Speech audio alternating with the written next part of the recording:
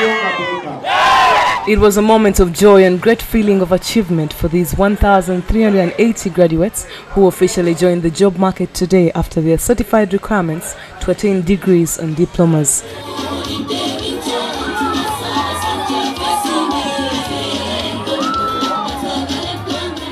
The function took place at the university grounds in Mengo, and of the 1,380 graduates, 821 were female, while 559 were male. In the next project I will be doing, I want to make a drones.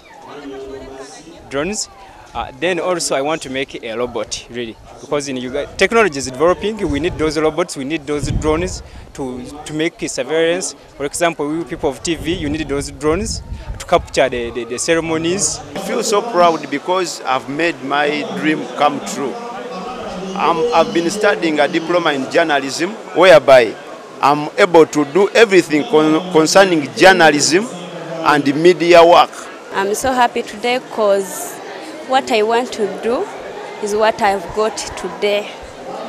Yeah, so after here, I'm going to look for a job. That's all. The institute cites more females graduating than males as an achievement in empowering girl-child education.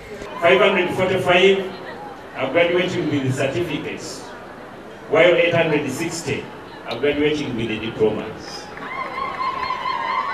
The increasing number of female graduates is a big step in attitude change, women emancipation, and education, and an indication that women too can. We all know that women were formerly not highly considered for technical and vocational training. As the saying goes, educating a girl child is educating a nation. I'm very grateful to these young ladies who have managed to graduate with this kind of education and training. Thank you so much. The chief guest at the ceremony, Katiki of Buganda, Charles Peter Maiga, cautioned the graduates to act professionally once they are employed. These men and women are still young. I believe they still need your guidance and counsel as they embark on this journey into the future. I would like to congratulate the graduates upon achieving this milestone. But this is just the beginning of a long journey. This only marks the beginning of a very long journey. I urge you always to yearn for knowledge and skills so as to remain competitive in the labor market.